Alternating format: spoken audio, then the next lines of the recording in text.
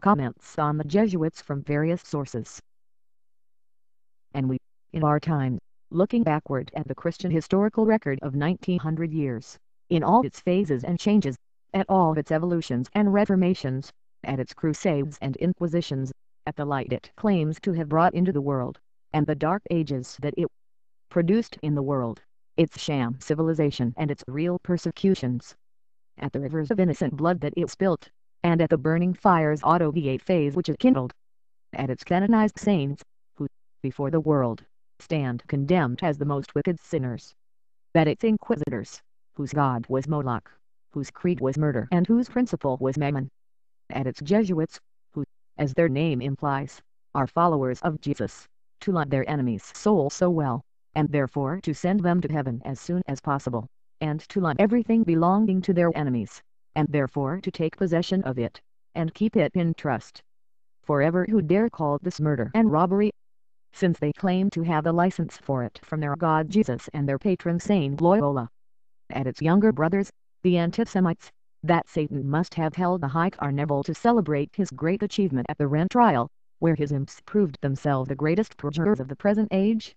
At its lying missionaries, who, as children of the father of lies, are trying their utmost to create strife, contention, scandal, slander, and even the shedding of blood, and all other plagues which this Pandora box brought into God's fair world, I say that these records are unshaken testimony that these Christians at least are the true offspring of the zealots described by Josephus E. Walter from New Discoveries in the Origin of Christianity. The identity of the disciples.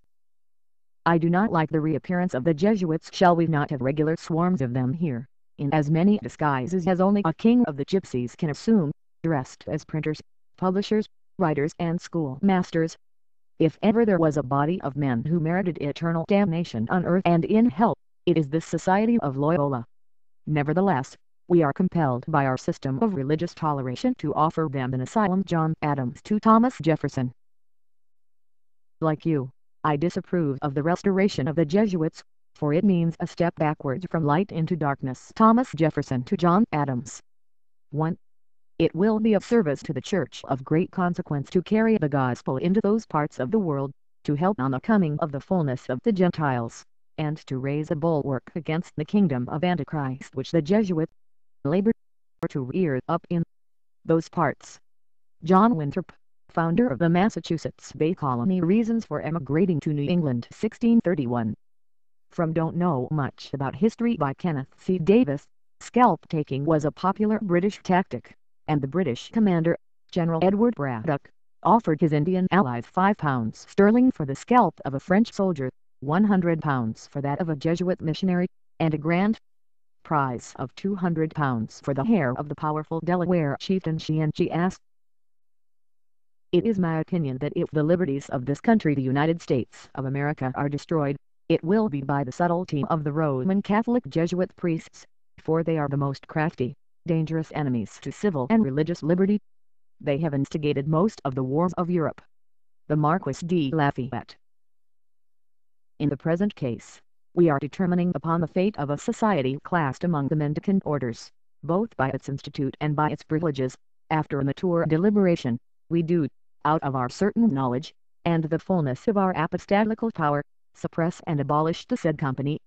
We deprive it of all activity whatever, of its houses, schools, colleges, hospitals, lands, and, in short, every other place whatsoever, in whatever kingdom or province they may be situated. We abrogate and annul its statutes, rules, customs, decrees, and constitutions, even though confirmed by oath, and approved by the Holy See or otherwise. In like manner we annul all and every its privileges, indulgence, general or particular.